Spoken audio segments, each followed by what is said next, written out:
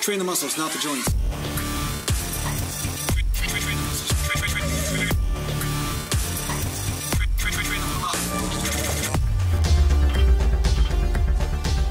Welcome back to Natural Land Bodybuilding, and today I'm going to talk to you a little bit about exercise technique.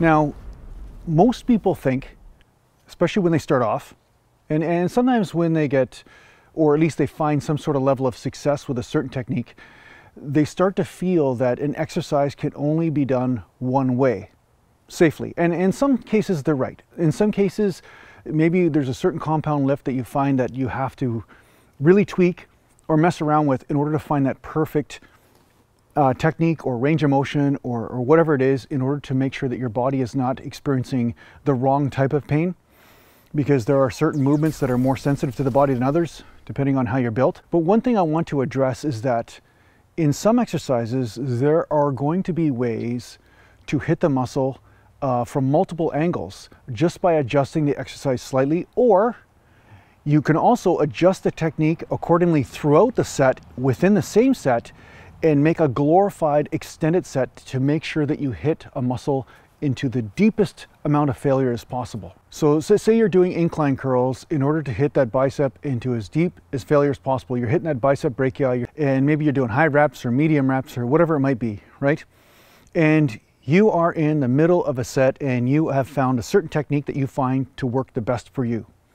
But is there a way of extending that set? Is there a way of pushing that muscle or multiple muscles around that area into a deeper level of failure once you've exhausted the first perfect repetition option? That's the question. So a lot of times you'll go from point A to point B, you're feeling the bicep and you get so many reps, and then all of a sudden you're starting to hit fatigue and you're getting that massive pumpy and lumpy feeling. Well, then sometimes just by a minor adjustment, you can extend that set even further. Maybe it's by externally rotating the arms a little bit, or maybe it's just by pronating the hands and starting to bring in the brachialis to help that brachii go deeper into failure, because you're getting some extra reps and you are recruiting a little bit of the brachii, one could argue, as you're doing a hammer curl, and therefore now you're able to bring that brachii into a deeper level of failure and also hit the brachialis as well. So it's like a strip set, except for in the middle of the set, you are adjusting the technique. Now, the other thing to also consider, which is the most obvious application of this, is that you start off strict with your reps and then you start to progressively swing a little bit or put a little bit of momentum into your set to extend into more and more reps, right? So you don't want to go too extreme with this, of course, because you don't want to get injured, but at the same time, there is a usable or safe momentum that can be used in order to extend the set and put that muscle into a deeper level of failure. One could also talk about this when it comes down to lateral raises. Maybe when you start off with the lateral raise, you're coming all the way to the top, but you notice that as you hit absolute fatigue, you start to recruit more and more of the neck at the top, and you're not able to really squeeze those shoulders into a deeper level of failure. Well, we all see pro bodybuilders do this, where they might not be able to accomplish full reps, but then they just do partial reps at the bottom to really push that shoulder into as deep a pain and as deep a failure as possible in order to grow those delts. So this is something to really look at, especially in your isolation exercises.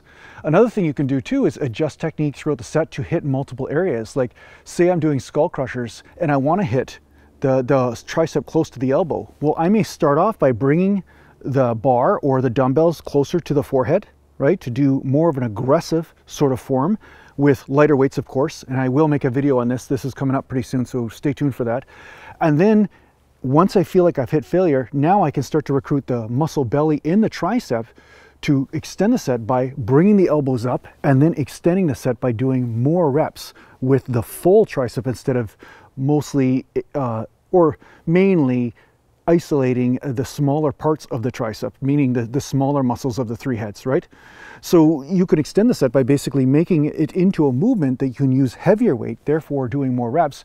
But at first you're starting off with a more strict form, or a form that hits the smaller muscle groups first, and therefore when you need to extend the set, then you just adjust the technique and then you can keep going, right?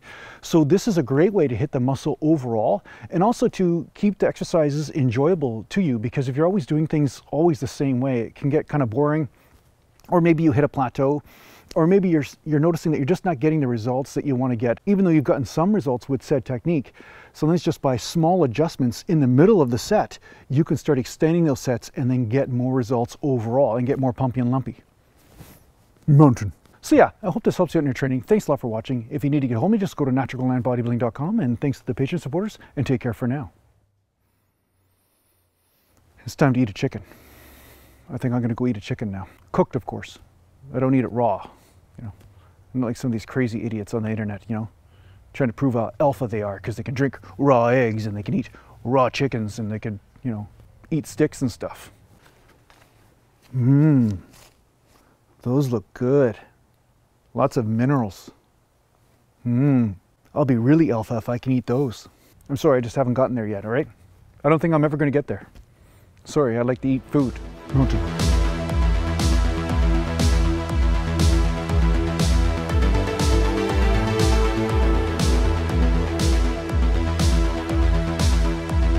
Natural land.